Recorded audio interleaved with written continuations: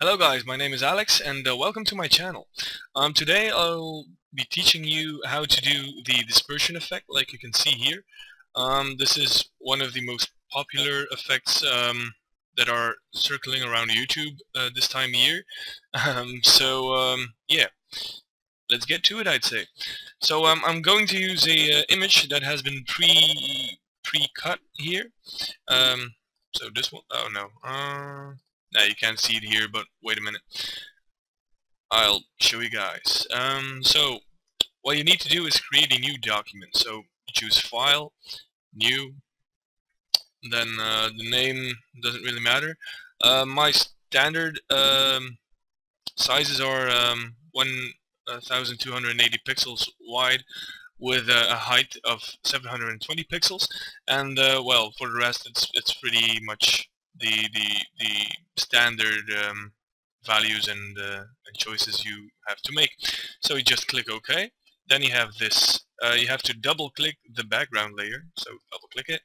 Just click OK, and as you notice, the locked thingy here has disappeared. So now we can pretty much do whatever we want with this layer. To invert the color, since I'll be using a black background color, you can simply so select the layer and click Ctrl-I. Voila. What you can do as well, I think it's on a Mac, it would be Command-I, or you can just paint in the whole entire layer with black. But Ctrl-I makes it a hell of a lot easier. So now I'm going to select my picture. So give me a second. I need to delete the masks, delete this layer, and delete this mask. Voila. Okay. So to select the picture from another canvas, you just click on layer, use the move tool with V. Just click V on your keyboard, or select it here. So with that selected, you just click and drag, so you can do with him whatever you want. Click and drag and paste it here. That's it.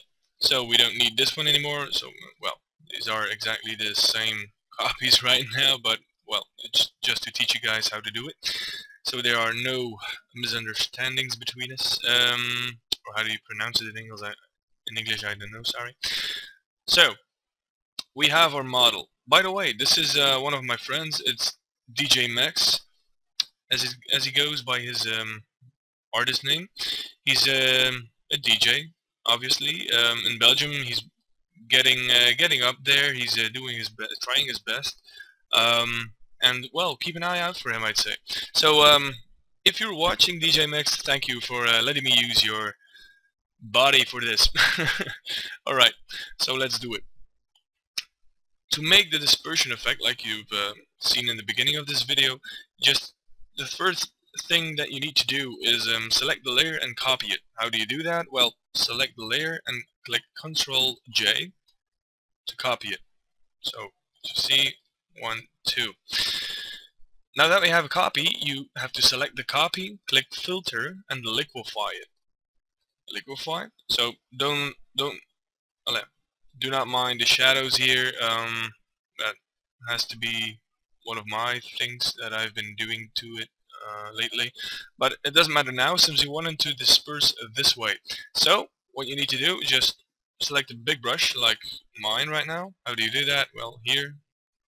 It does not have to be the exact same sizes. It's just as bigger as he gets, as better for this. So just click and drag and get funky. God,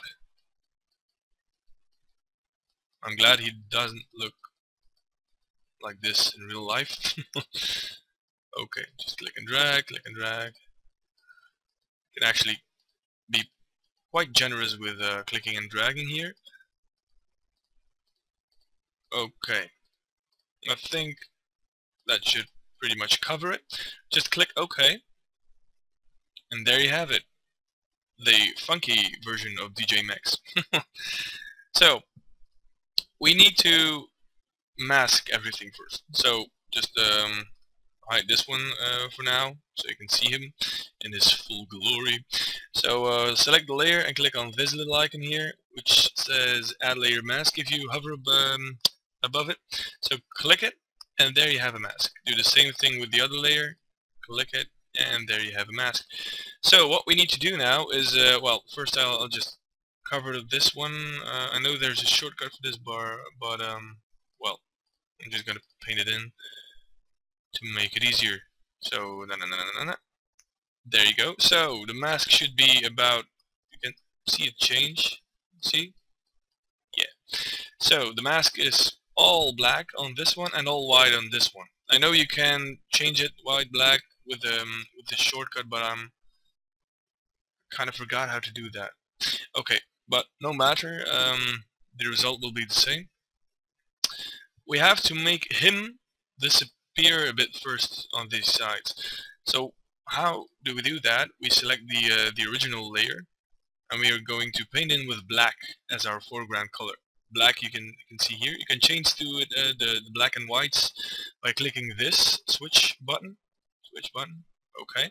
So we need black here as our foreground color. What that does, well, if you click it, can't see him anymore. What you would see would be the other layer. That's actually, wait, yeah, beneath it right now. So we do not want that. By the way, if you made an error in Photoshop, just click Ctrl Alt Z or Z, whatever, and there you have it. Oh, I switched it again. Okay. So we're going to make him disappear a little bit.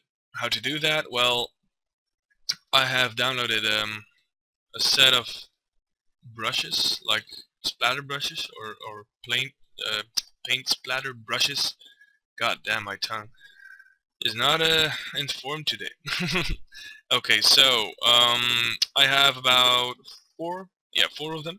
I'll give you a download link in the description to so you can download them for yourselves. So I'm going to select this one to begin. So as you'll notice, it's 2,500 pixels large. That's why you can't see it. Now you can see. Way too big. So just scale it down at about 300, something like that. Yeah, it should be good. Just click on this one so we can see the brush panel. It's always convenient to have this ready at hand. So then with the layers mask selected, not the layer but the layer mask selected, you just start coloring him from the sides. Okay, not too much. So as you can already see here, we're getting a pattern. You can see here, here that, well, it just looks the same. It's not looking as professionally as we would have it. So there's a hell of a lot of things you can do. You can alter the brush with all these things, but I'm not going to make it too complicated today. So we're just going to do it by turning it around. That makes it look already a lot differently. Okay. I do not want to mess too much with his head. Okay, something like that. Then I'm going to choose another brush to add some variety to it. No, it's too big. Yeah. Just turn it around, see what it gets. Oh yeah, no, it's not good. Maybe like that. Nah.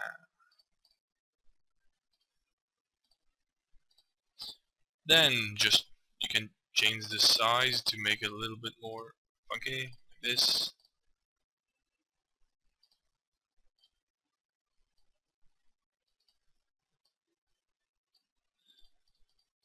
Maybe a little bit more in the hair. I like it to get funky in the hair.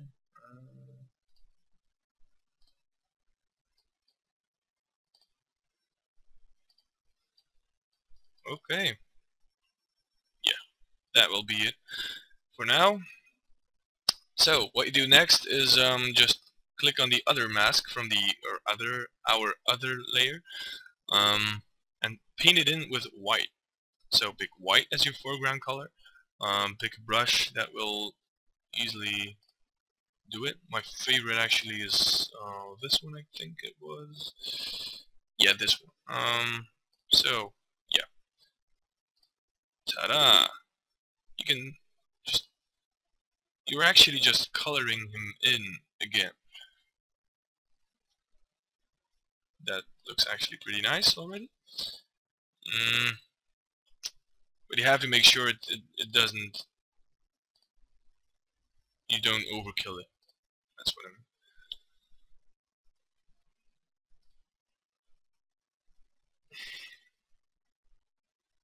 So something like that maybe. Yeah. No.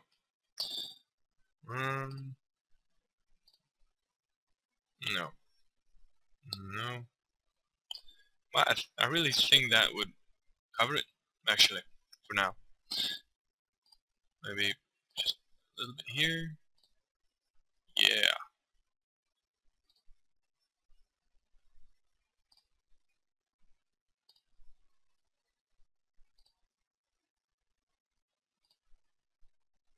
No, it's too much.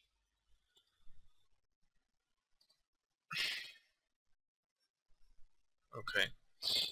So, this is not my best result, nor my best dispersion effect, but I think you guys get it. I think you guys see how it works now. You can alter it all around, everything you want to change or add or play with, you can now. So thank you guys for watching.